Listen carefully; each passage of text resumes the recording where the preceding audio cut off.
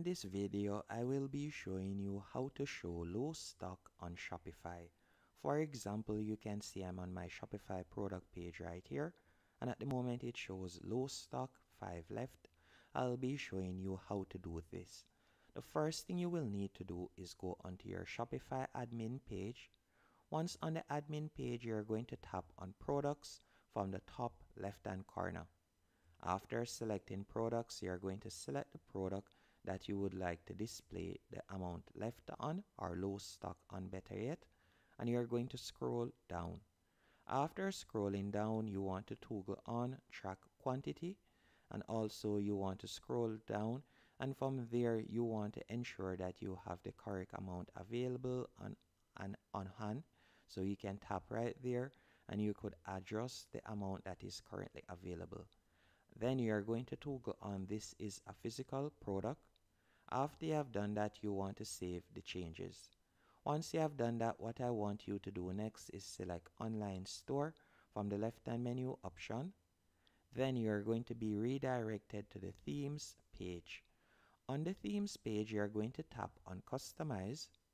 After selecting customize, you are going to tap on home page at the top right here, and you are going to select products. Then select default product. After selecting default product, all you'll need to do now is go over to the left hand menu option, and at the moment you can see I have inventory status added right there. If I were to delete that, you can see that it has deleted the low stock option. Now to add it, all you'll need to do is tap on add block right below share. Then from there you will see inventory status. You're going to tap on that. Then you're going to select inventory status. Then you can see low inventory threshold. And for example, I'm going to set mine at 5. So I'll toggle in 5 right there. Then you're going to tap right where you see show inventory count. You want to ensure that it is ticked, as you can see on my screen. You can change how it looks by tapping right here.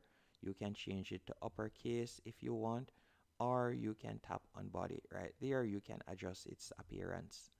After you're finished, you can move it up if you want by simply tapping on it and dragging it into place, as you can see right there.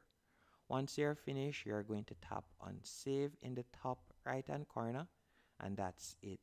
Hope you found this tutorial helpful and informative. If you did, be sure to hit the like button and subscribe.